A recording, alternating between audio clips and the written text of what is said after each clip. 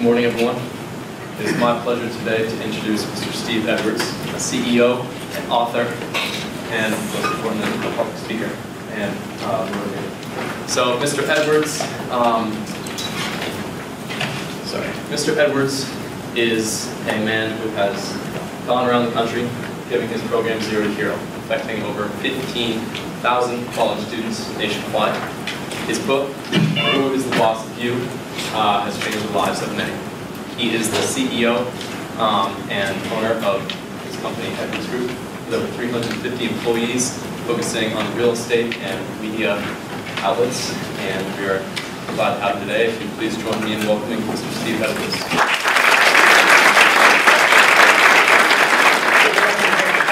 You read that intro 10 minutes ago and just did it from memory, so that's pretty impressive altogether. Good job, Max. Hey, listen, it's good to be here today. I've got 3 objectives for you today. 3 objectives. One of them is I want to excite you, not about what's going to happen in college, but what's going to happen after college, and get you excited about that. The problem is along the way, I'm going to make you very uncomfortable.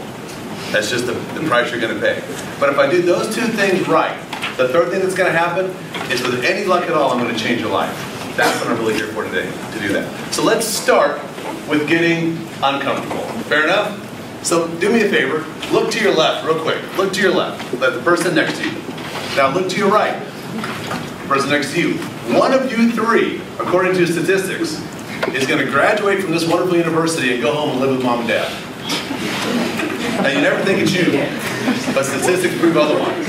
Even worse, 2.5 out of 3 of you, 2.5 out of 3 of you, if you can do that, figure that out, are going to get a job that you never really wanted and you don't really like. And the reason for that is because you're not prepped for it, and that's what today is all about. See, because how many of you know somebody in your life, mom, dad, brother, sister, uncle, aunt, that just hate their jobs? Right? We know people like that, right? Isn't that bizarre? I mean, every day you wake up to go to a job that sucks.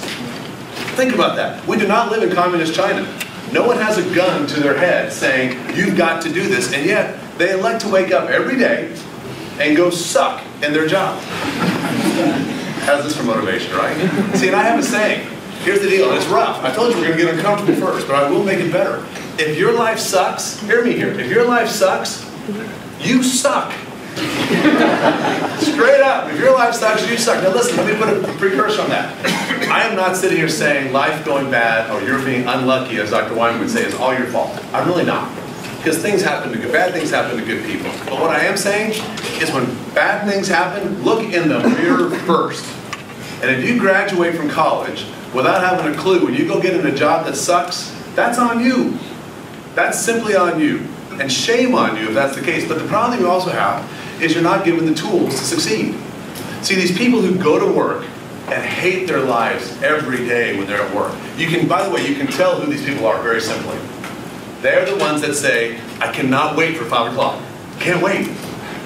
Or they say, I can't wait for Friday, because baby, the weekends are mine. They can't take the weekends away from me. And when these people wake up every morning, at 6 in the morning, getting ready to go to the grinder, okay? The music they hear in their head sounds a lot like this. Sometimes everything is wrong.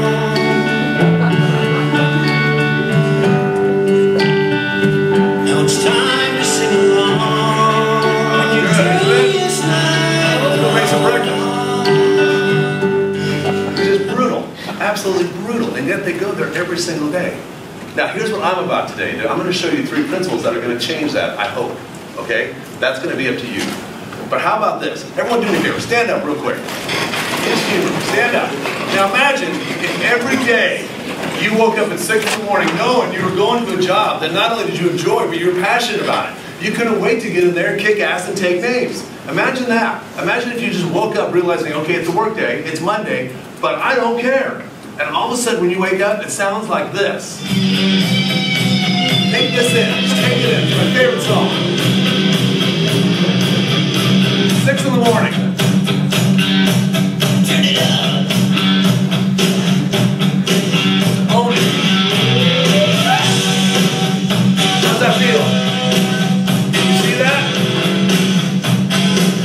All right. Thank you. Sit down. It sure beats the previous song, doesn't it?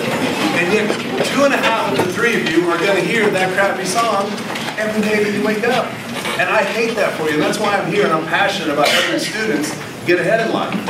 All right? And that's what I'm going to show you today is the 3 steps it's going to take to get you where you need to be and hopefully change your life in the next 40 minutes. Fair enough? So let's talk about some myths that are coming down your way that you're told that simply are just not true about the real world, okay? You're told this. Welcome to the real world. It sucks, but you're going to love it. Yeah. Whoa, who tells you that stuff, right? If you wake up hearing that rock music every day, the real world does not suck. It doesn't for me. Okay, but you're told that and you believe it. Because here's the deal with the real world, guys. So I got bad news. Here's the uncomfortable again. You are going to work your ever-loving butt off in the real world, whether you like it or not. The real world, you've got to work. And by the way, isn't it funny? But when you graduate college, no one says it's the real world anymore. It's just the world. I don't think you're living in the pretend world now, but I really understand the real world. But in the business world, you're going to work hard. And I tell you, if you love what you do, you know, you've heard the cliche, if you love what you do, you never work a day in your life. Ever heard that? Total crap, okay? That is total crap. Here's the real cliche. If you love what you do, you're going to have days in your life that suck at a level you didn't know they could suck that bad. And you're going to go back for another one. Because when you love what you do, it's just a bad day. And you're ready for the next one. But if you hate what you do and you're hearing that crappy, sad music every morning, your world just gets worse and worse and worse. And that's back on you because you didn't have a plan coming out of college to make that happen. People come out of college, you're told in college, hey, you're not going to have any work-life balance. Nope, just work, work, work. That's just not true. And I'll show you how. You're also told, hey, listen, you've got to do what your major tells you to do. By the way, I mentor hundreds of students like yourself for free because I'm very passionate about helping you get where you need to be and giving you the tools to do it. And I would say, ballpark, 85% of them never do the major that they chose after they graduated. Because listen, it's not fair. At 18 years old, you were asked to define your lifelong career vis-a-vis a major. Listen, I graduated college not having a clue what I wanted to do. I left college not having a clue what I wanted to do. I feel your pain. I think this is what makes me passionate about teaching you now, because if someone had told me some of these things, I would have gone a whole lot farther, a whole lot faster than graduate college and go into the unemployment agency or the employment agency and trying to figure out what they can do to get me work. That's what I did when I was 22 years old. I get it, okay? So listen, do what your passion is. We're going to break that down in just a minute. And finally, if all these three things aren't working out for you, you have one backup insurance policy happening in your life, okay? They look like that. Mom and Dad. If you don't know what you want to do in life, Mom and Dad will help you out with that. They'll tell you what you should do. And again, I'm here to tell you, you are young adults. This is your life, not their life. If they paid for your college, thank them. But at the end of the day, choose your own life. Don't let someone else choose it for you. That's what's critical. You're an adult now. Act like it. Fair enough? So I'm going to give you 3 steps today. 3 simple steps to bring this to fruition. Fair enough? Step 1. I simply say this. You've got to get a plan. Now that hurts my heart a little bit, because if someone had said that to me when I was in college, totally lost, I'd be like, yeah, Steve, that's awesome. I don't know how to do that. I don't know how to get a plan. It's like setting goals. We're going to do all these things. How many of you, for fun and games, take personality tests to try to figure out which one? Yeah, right? I did all of them. I did all. They don't work. They just don't work. I wish they did, but they don't. So I was just as confused as anybody else. But let me ask you this. What if I told you, if you want to find all the success in your life that you could ever imagine, all you've got to do is get in your car and drive out in the western part of the United States. Just drive out west and you'll find it. Most people attempt this, and this is what happens. It's a big place. It's a really big place. California, Utah, Idaho, Montana, Nevada, it keeps going. You can spend your whole life stumbling and fumbling out west trying to figure out where success is and never find it. Never find it. That's most people.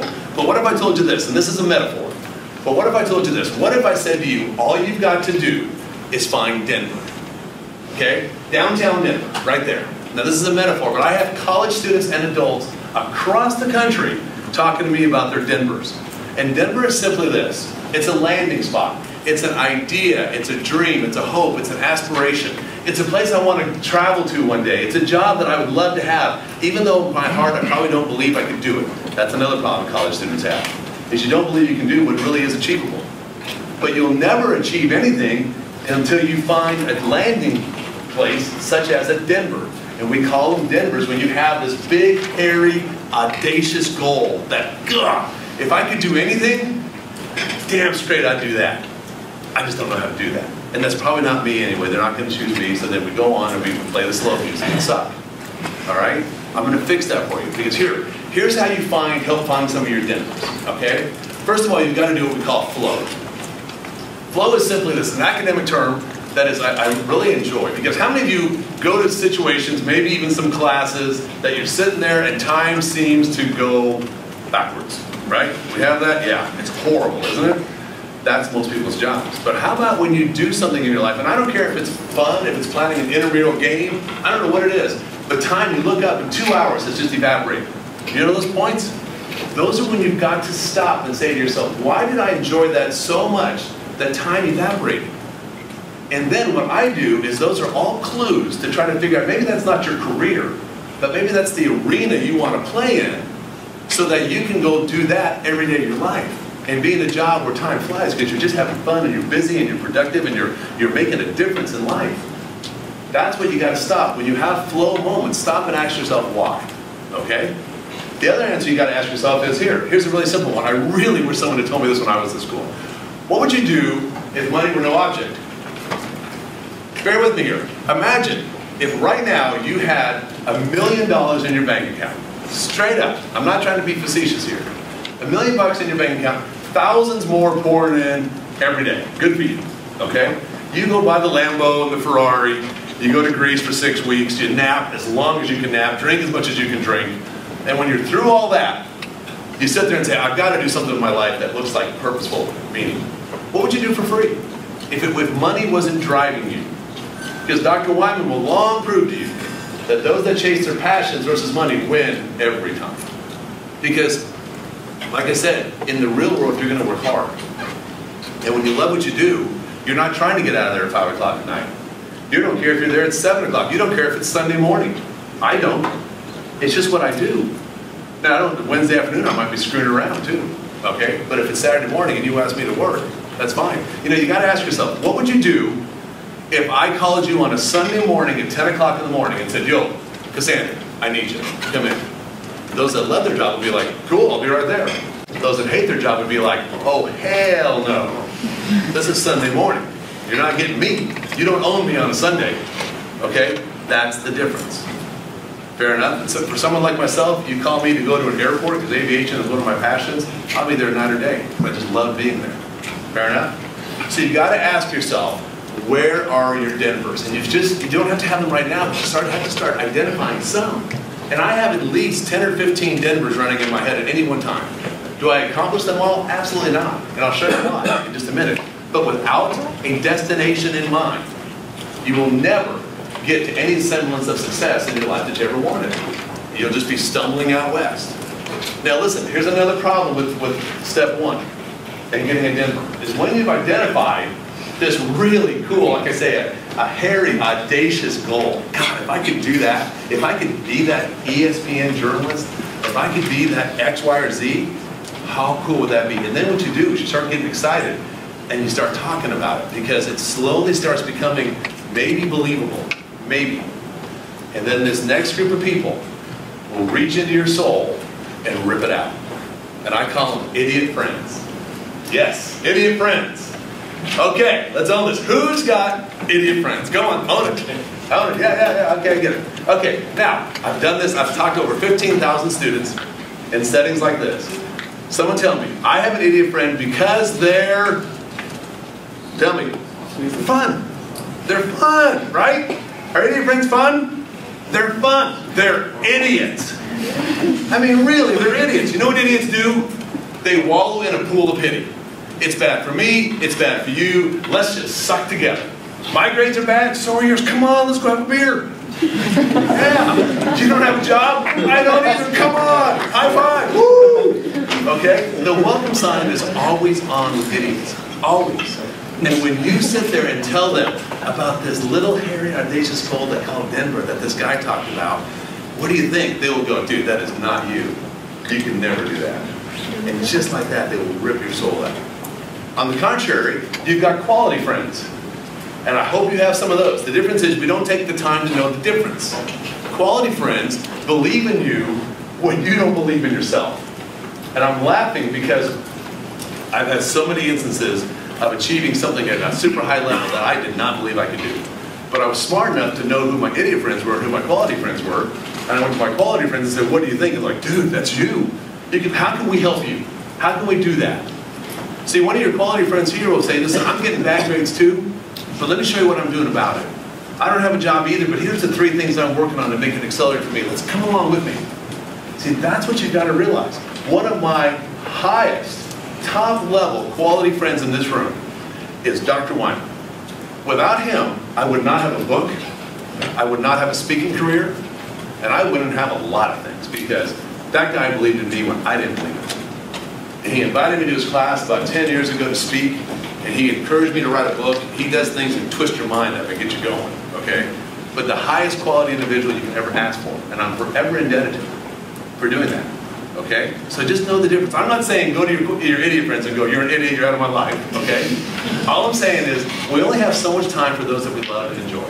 Spend it wisely. Spend it wisely, because I'm telling you, they will strip you down naked in your thoughts as far as when you have a Denver that you really think you might be able to do. Don't let them do that, okay? That's step 1, find your Denvers. And again, this is foundational because without it, we can't move forward. Okay, so step 2 is simply this. You've got your Denvers, you're developing those Denvers, you're working them out. Now the other mistake a college student makes, and I'm stereotyping it because it's true, is you just assume it's good or bad. From what you've heard, what you've read on the internet, which we all know is true, okay? Right? So, but what you don't go do is truly vet the situation to see if it's really good or not, a good idea or not. So that's why I say step 2 is simply this. I call it the most important word in the English language, and it's that word right there. It's just advice. Listen. If you go out and you have this great big goal, and let's say you want to be an electrical engineer, all right? That's your big deal. If I could do anything, I'd do that. Whatever. You all know something in your mind, and if you don't, you will. You've got a few months or years to figure it out. But then what you've got to do is you've got to go ask someone for their advice that's doing it. See, advice is free to ask for. It's free to give. And we're thankful and actually very appreciative that you like us enough to actually want our advice. But no one ever asks. No one ever does. And if you came to me and said you wanted to be a pilot, okay, I've been a pilot for 38 years maybe, okay, I've flown about everything that flies, and you said I want to be a pilot, here's the question you want to ask these people. Knowing what you know about X world that you want to be in, you don't want to say, do you think it's a good idea? Because they'll go, yeah, go for it. Because, you know, whatever. But if you ask me this, and Dr. Wyman alluded to this earlier, if you could go back to being your age, if I could go back to being 20 years old, knowing what I know about that particular field, what would you do differently? It's gold, because here's what I call it. I call it turning decades into days. Decades of wisdom, knowledge, experience, hard knocks. You dip into that pool by one really good question, and you get to let me just pour out 30 years of the pain, suffering, success, whatever came along that path. And then what you do is you simply say, okay, I've got this Denver, and you go out and get advice. And you start establishing reference points, is what I call it. It's X, Y graph. Here's what happens. You can't just ask one person. You've got to ask 3 or 4 at least of people doing the same thing. And by the way, no one will ever be mad at you for asking for advice. Okay, imagine if a high school senior, how many seniors in here? Seniors here. Okay, seniors, for you guys. Imagine if a high school senior came to you and said, hey, listen, I'm going to CofC next year, I'm a little nervous. Can I just get some advice? You've been there 4 years now. What do you wish you knew when you were a senior in high school versus what you know now? Would you be like, piss off, young kid? No, right? And is that an easy question? Are you kind of glad they asked? And could you give them some just amazing wisdom? And wouldn't that calm your nerves a little bit when you were in high school? If doing that, you just ask someone who's been doing it? Okay, that's what I'm talking about. The reference points, you get them crack jobs, okay? You know, the ones up top that say, go to Costa Rica, live in the Amazon forest, and never come back home, okay? Leave those people alone. But after you talk to 4 or 5 of these people, you'll see a cluster of the exact same answers happening over and over and over again. That's where the meat is. And then you know what you do? You've got this Denver, and you're getting a little excited about this possible career. You've gone and asked people who are doing it for advice, dipped into that ladle of experience, and then what I call you smear it all over you, okay? You take the good, the bad, and the ugly, and because that's what you're going to have in your life coming at you if you choose to do this. And what you do is you decide right then and there as you're laying in bed, if you're laying in bed and you're like, man, I'm even more excited about this, you're onto something. But if you're in bed going, holy hell, what am I signed up for? Stop.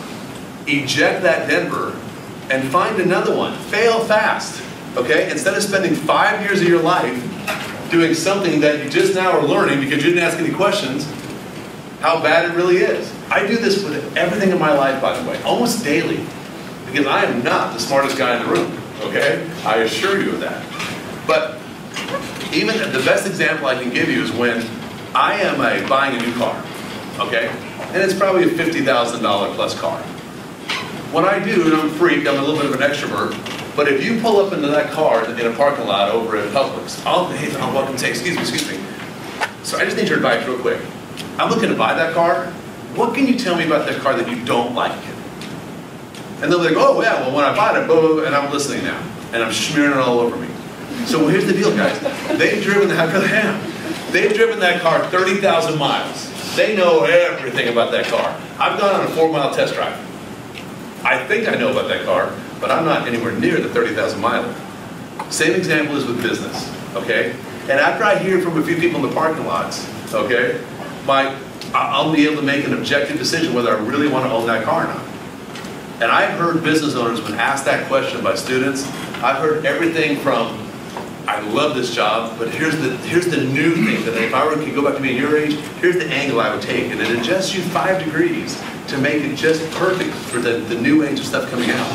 I've also heard people say, and it's painful to hear, I've heard them say, for the love of God, I would never do this job again in my life. I've heard that. And it's a shame, because what happens when you get to be my age and you've sucked in your job for 30 years and you've had that slow music playing every day? What you end up doing is you're not waiting for 5 o'clock on Fridays anymore. It's sad. What they say is, it's okay, it's okay, it's okay. I've only got 14 more years until I retire. Damn, right? You're gonna blow up another 14 years. That's why I like college students, to catch it early before you're so far down that rabbit hole. So there, you get your Denvers, thank you. You get your Denvers, and you go and you get advice. Again, people are dying to give you advice if you just ask, and you ask the right question, which is, what would you do if you were me? Not do you think it's a good idea. If you could go back to being my age and get a do-over, what would you do? Fair enough? Step 3. If you've got that Denver, now's when it's going to get real. Okay? You can put that advice all over you, and you are like, I'm in. I'm making this crap happen. This is me. This is what I was built for. Step 3 is very simple. You have to bring a tremendous amount of what I'm about to tell you. But let me set it up before I forgot about the slide. If I was going to hire all of you, this is how I illustrate the step 3. If I was going to hire all of you, right here, right now, one of you is going to get the job. And I said to you, how many of you think, if one of you were going to get the job, how many of you think your grades are solely and standalone going to let you get that job, baby? My grades are going to win every day. Show of hands, be proud, get them up high. Yeah, I know the answer before I ask it. Like I said, over 15,000 students, never has a hand gone up to that question, never one. Which I find ironic, because you're stressing, getting anxiety, taking Adderall to get good grades. Yeah, we know about that. so again, I'm not saying for the professor's sanity that grades are not important. What I am telling you this is when you get out of school, no one will ever ask you what your grade point average was ever again. And probably not your major. Really won't. So how many of you think it's experience? Experience wins the day. Yay! Who has experience? Ooh, college. I get it. You shouldn't have experience because you're in college. It's a trick question. Here's what I was driving toward. That's the answer right there. When you have a Denver and you have advice to make sure you're going down the right road that's not going to be a dead end, you have got to pour a ton of desire all over. The problem is this, is everyone, college students on up, have really kind of forgotten what desire looks and feels like. Because you're like, yeah, I want it really bad. No, that's not desire. Desire is a hunger that comes from within you that is so strong and powerful, no one can get in your way. Now, I used to use this slide here to explain that. That when you want to succeed, as bad as you want to breathe, you'll be successful. Well, that's great, but I found a better one. Just the other day. That really kind of illustrates what I'm talking about when it comes to desire. Because I'm going to give you, what I'm going to do is I'm going to take a successful person, today being me, and show you behind the curtain, almost like the Wizard of Oz. And I'm telling you, any successful person does this. They just don't show it to you. Because all we want to do, like Dr. Wyman did, was show you that, hey, 13 Dead and Drive, it was great, it was great. The pain and suffering and effort that he put forth to make that happen, let alone the other 74 toys that he invented, are off the charts. I have personally witnessed him doing things that he could have been doing a lot of more fun things. And he's not going to talk about it because we don't want to talk about the things that really created the desire to win. But if you don't have it, you're going to lose no matter how good you think you might be. So this next slide, I'm not a big fan of reading slides, but I'm going to read this slide because I want you to truly understand what I'm talking about. It's a lot of words, so bear with me. It says, why do I succeed? I succeed because I'm willing to do the things you are not. I will fight against the odds. I will sacrifice. I'm not shackled by fear, insecurity, or doubt. I feel them, drink them in, swallow them away to the blackness of hell. I'm motivated by accomplishment, not pride. Pride consumes the weak, kills their heart from within. If I fall, I will get up. If I'm beaten, I will return. I will never stop getting better, and I will never give up, ever. And I will succeed. And you want to see what's behind every successful person? That. And if you don't have a Denver that establishes that kind of passion and advice to make sure you're not screwing up doing it, you'll never get to this level. See, one of the ways I illustrate that is, how many of you guys play some intramural sports? Just sports in general, okay? Yeah, I get that. Okay, anyone play some basketball? Who's good? Okay, way in the back in the blue. What's your name? Dylan. What? Dylan. Dylan? Yeah. All right, Dylan. So Dylan and I are going to go play some basketball. And Dylan's a good basketball player. And I'm twice his age. And I'm like, hey, Dylan. This is most of us play this game because we want Dylan to be spooled down. Dylan, hey, listen, go easy on me. I'm old. I'm bad. You know, let's just go have some fun today and just hoop it up. Okay, Dylan's going to come out and probably give me, whether he wants to or not, a good 70% effort. But what if I came to Dylan and said, Dylan, I'm going to make you my bitch today. I'm going to dunk on you. I'm going to just power through you. I'm going to knock you on your butt. You're never going to know what happened. Then it's on. All of a sudden, we're not at 70% anymore, are we? Dylan's bringing his A game. I don't want that. See, that's why we keep it hidden to a large degree. And two, the pain of the effort that we did to get where we got is not something we really want to relive. Straight up.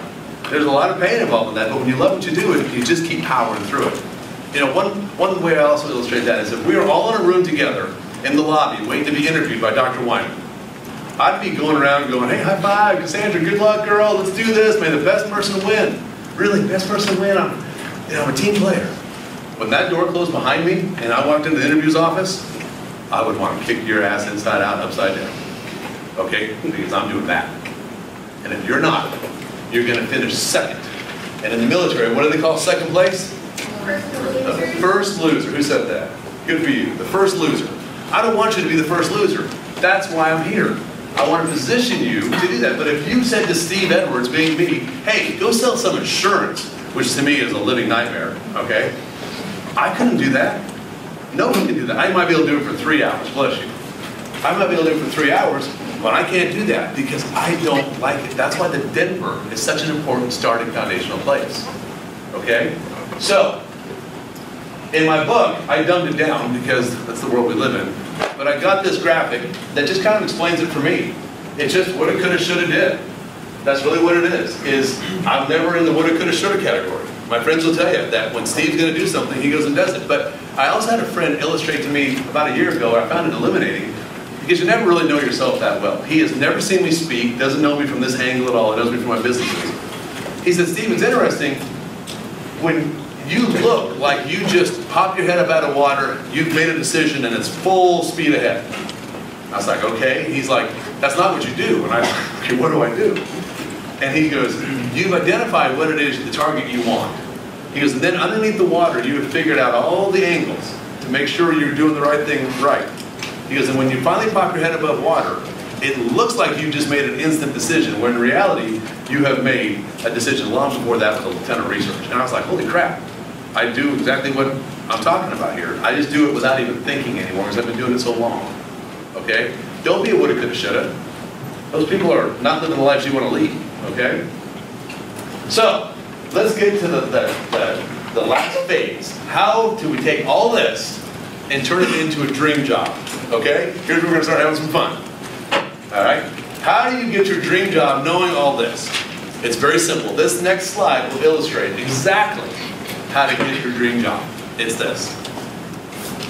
Say what? Say what? Right?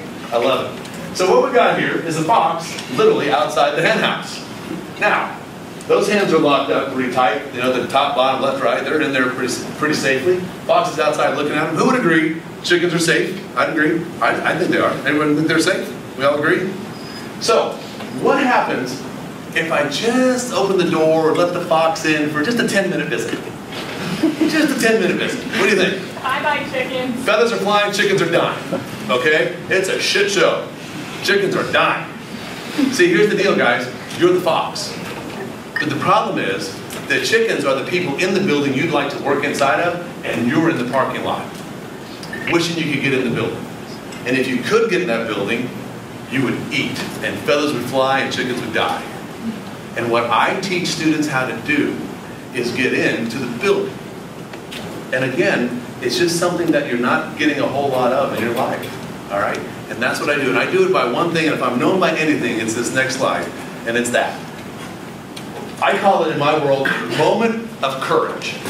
A moment of courage. See, when I talk to students one-on-one who have this kind of desire, those that don't have desire never make it to it, okay? But those that do and really want to go kick butt and take names, I teach them. I will not teach you how to dress for an interview, your resume, what your strengths and weaknesses are. You got the Career Center for that. Good luck. Okay, do all that. That's not what I do. I teach students like yourself, and adults as well, for 30 seconds. 30 seconds in an interview. That's it. And I call it a moment of courage. A moment of courage. And what that is to me is I call it bringing a sledgehammer to a glass party. Okay? At some point, you have to rear back and you have to destroy everything in that room. And what I say is, you let your, I teach you, and this is something you have to be taught. You just can't be told and you're good to go, okay? It requires some thought, introspection, and reflection to figure it out. But what I show you how to do is when you're at that Denver and you just, God, I want to be here. This is it. I've gotten the advice, I know it, I've got all the desire in the world to do it. I just got to get in the building. I show you how to get your heart out of your mouth. And when you can get that out of your mouth, then everything changes for you. And I call it a moment of courage. Here's what that looks like. By the way, the other problem employers have, like myself, is if I took 10 of you up against the wall and one of you truly wanted that job like I just explained. 5 guys are in suits, 5 ladies are in wonderful dresses, they're all smiling, they're all saying the same thing, they're all on point, being nice, and yes sir. I can't tell who's who really wants to be there, because you're taught to stay politically correct. When you get out there, it's not politically correct anymore. And what a moment of courage does is it allows you to do this. Yo, right here. I'm the one. And we go, oh, go, thanks, come on. We needed you. You know, everyone watched The Voice on TV? Blake Shelton does it better than anybody. 4 judges, singers trying to decide which judge is going to make them #1. And Blake Shelton, after all the talking is done, he sits there and just does this. That's all he's got to do. And he's won more contests than any other judge on the show. The best nonverbal I've ever seen. The moment of courage does that for the interviewee, for you. And what that looks like is this. And just a quick tidbit. What's your name? Ashley. Ashley's interviewing me. Okay, so I'm you. And in every interview, there is a pause, there's a hesitation, there's a moment. Trust me, when you look for it, it's there. And when it's there, that's when the moment of courage has to come through. And it looks something like, I'm sitting there in the chair, we're having this wonderful conversation, and there's this pause, and I say, Ashley, it's Ashley. Ashley, I need to explain something to you very clearly. And you'll be like, whoa, okay, what's this about? I say, listen, I know you've interviewed people before me, and by the way, my eyes are locked, the volume's on 10, I am full-blown go right now. I've got 30 seconds to bring it, okay? This is not a sit back in your chair, hey, type thing, okay? This is a lean-in moment. Said, listen, I know you've interviewed people before me, and you're going to interview people after me, but I promise you this, no one wants this job more than I do. I don't care if it's nights, weekends, you say jump, I say how high. I'm the guy. I'm the guy that gets it done when no one else does, and all I need from you is an opportunity to show you that. And I'm out. Now we can talk about strengths and weaknesses. Do you want to hire that person? Who would hire that person? Damn straight you would. So would everyone else out there. That's how you go take what you deserve instead of get it and get whatever's given to you. You just got to be trained for a moment of courage. That's what has to happen, okay? And that's how I get a lot of things done. Now I'm going to finish up with 4 students that illustrate this. And I've got 25 to 30 behind him, okay? This guy's name is Doug Tootle. He graduated, no job, found me in, I live in Clemson, so he found me in downtown Greenville, wanted some help. We sit down. His big dream, Denver, was career builder. Anyone know career builder? I don't know why. Doesn't matter. It's not my Denver. It's his Denver. He wanted to be at career builder. We positioned him to get an interview. He got an interview. He went, did the moment of courage, did it all, and literally finished second. Only because the guy before him had 10 years of experience, and he was already keyed in, ready to go. But the guy said, listen, it's not that we don't want you. You just give us a month.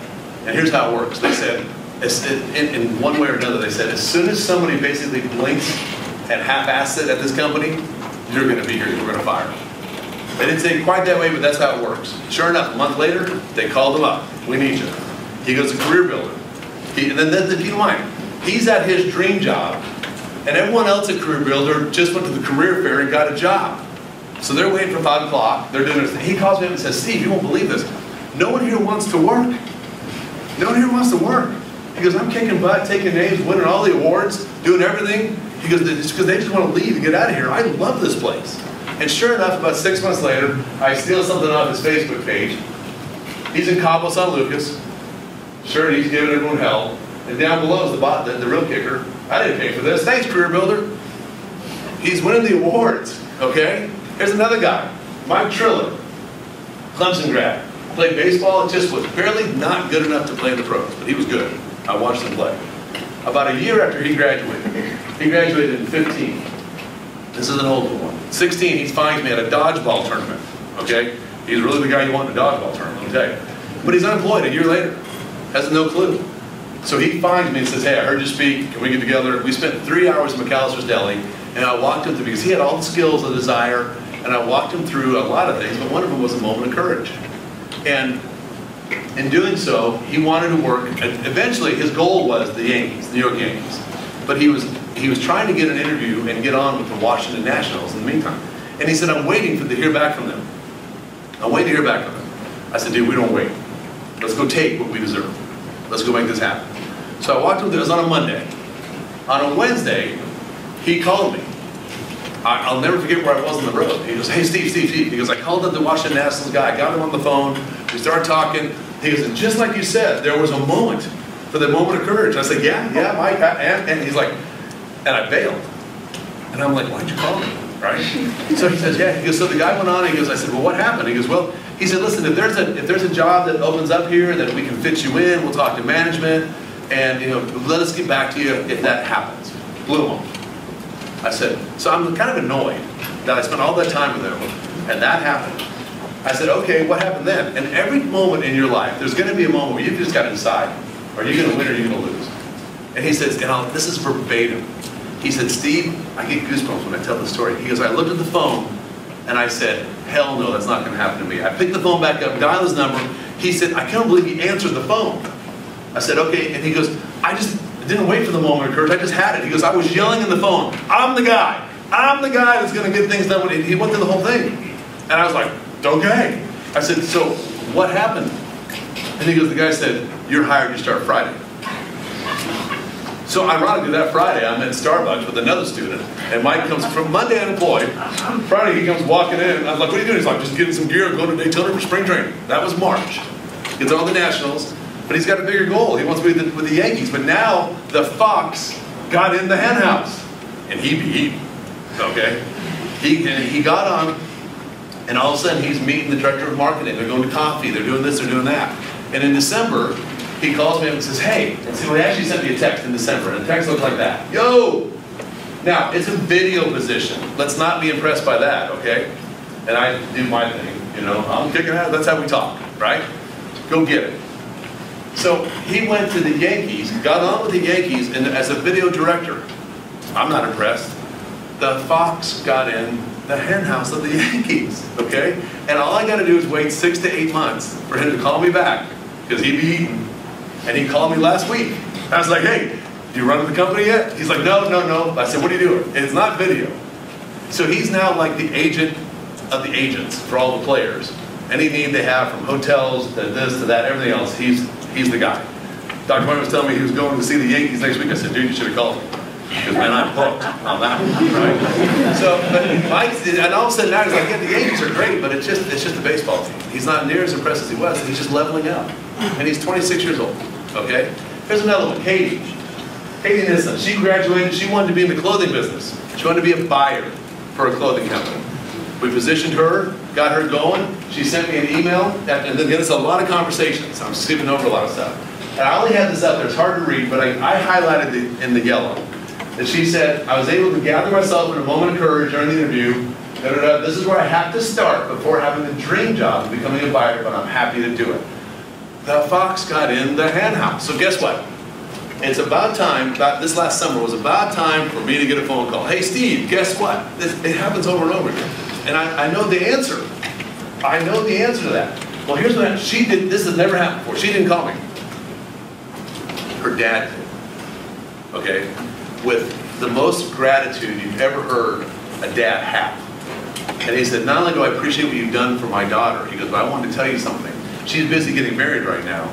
But Belk, who she got with, created a whole new position just for her to be a buyer. They said they didn't have the position, but she was so good, they created one just for her to move up with. And she is blowing and going in the Belk world right now as a buyer. That's how it works. And bringing the anchor leg home, you got this guy. Wow. This guy is not a fox. He is a werewolf. Okay? His name is Bradley Folk. And I took this picture of him, and it looks like it's all great there. It could not have been any worse. Okay? When I met him, he called me, wanted to meet after I spoke to a class. We sit down. He's running an all-state insurance call center right now. Class is over at 3:50. He's running an all-state insurance call center, working 40 hours a week. His mom is dead. His dad doesn't know him. He's $100,000 in debt. He's got no backstop. He's basically making minimum wage, trying to get through Clemson the best he knows how. And the stress of life was on him to the point that he was literally about to drown. And I did something I've never done before or after. Is it was so bad, I emptied my pockets of my cash, and I was going on a trip the next day, so I was loaded, right? And I gave him all my cash, and I said, listen, just breathe. Just breathe. Seriously, that's exactly what I said. It's going to be okay. We're going to figure this out. Because what I knew that he didn't know is he had the desire of any 3 college students I've ever met in my life. Okay? That's why I said he's not a fox. He's a werewolf. And he's like the Tasmanian devil. When you give him something to do, he goes and does it. I mean, I gave him my book, which I'll give any of you today for free if you read it. He called me 3 hours later apologizing for not being done with it. And he was serious. So I had to be very careful what I tasked him with because he was going to eat it. Well, I said, let's position you throughout this year, this is senior year starting in on that August, to have a job by the time it's Christmas. So you can coast through your last semester and not be stressed over school, just be looking forward to your job. He came to my house in December with 4 job offers, because again, we positioned him to do that, because he understood how to do the moment of courage and he had desire out the wazoo. He picked one with Microsoft, okay? Microsoft hired him on the spot, right here. Now he works for Microsoft. He started at $115,000 a year with stock options and signing bonus, all right? And he worked out of his house, okay? Does a great job. But they didn't know they hired a werewolf. Okay? So last spring, what is it? September, not March, he calls me and says, hey Steve, guess what? I'm like, holy crap. Okay, what happened? He goes, well, I got advanced over to the sales team. He goes, the sales team, there's 5 people on this particular sales team for Microsoft. He goes, 4 of them, we do renewal sales of existing business. We go out and get new sales. And he says, so the new sales that the 4 people combined make are $250,000 a quarter. I said, great. How'd you do in your first quarter? He goes, I did $1.2 million. Okay? And he called me last week and I said, hey, I'm using you again in a speech next week. Where are you now? He's like, $2.2 million. He's making $250,000 a year. He's now married, got a kid on the way. Now he lives from Washington, lives in Charlotte. And he said to him in 3 years, if he's still with Microsoft, he'll be making at least $500,000. Because whatever gets in Bradley's way, he eats. And he eats fast. Okay? He's not a fox, he's a werewolf. So I say all that to leave with this. And it's so true, isn't it? It's so true. Everyone's self-made, but only successful in it. But more importantly than that, I've spent, and I appreciate your attention, I've spent the last 40 minutes, and everything I've said to get you to this one point in time. One point. This is everything I've talked about today. I want you right there. Right there. Because here's the deal. You can go left, you can go right. But one thing that is not going to happen when you leave this room today is you're not going straight anymore. Those days are done. You're not going straight. You have an option. You have a choice. We all have choices. You can go left and be average. Play the slow music. You can leave here tonight. When you're ready to go, you can go out and get drunk. You can go take a nap. You can go play Fortnite. Yeah, Fortnite, right? While everyone else is just powering by you. Or you can make a choice to do something different with your life today. That's why I'm here. You can take the less traveled road to the right. The road that not many people are on. And sadly, a lot of you are going to take the average road. And I can't stop that. But some of you that are here to take the less traveled road, life is going to be great for you. Because you're going to go out, you're going to find your Denvers. You're going to start focusing on them. You're going to start talking to people who can give you the advice that shows you how to kick ass and take names. And then you're going to leave this college and engage in a way that gets you the life that you want to bring the music to your day that just never stops winning. And when you do it, every day you wake up looks like this. And you go out and you rock your world and you win because you've got the tools to do it. That's what I want for you today. Thank you very much. I appreciate it.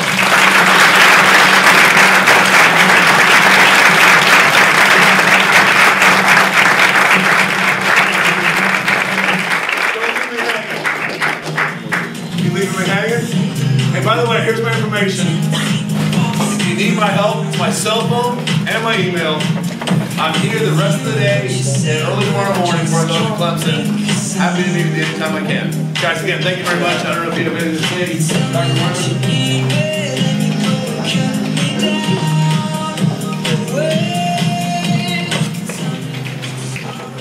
So, Steve is available from 5 to 6:30 tonight. Oh, okay. There's that. So, if you want to meet up with him, what I would do is I would actually text him. It's probably the easiest way, or phone. Texting is the easiest way. Don't phone him. And he is also, for about 24 of you, if you would like, he's got a book.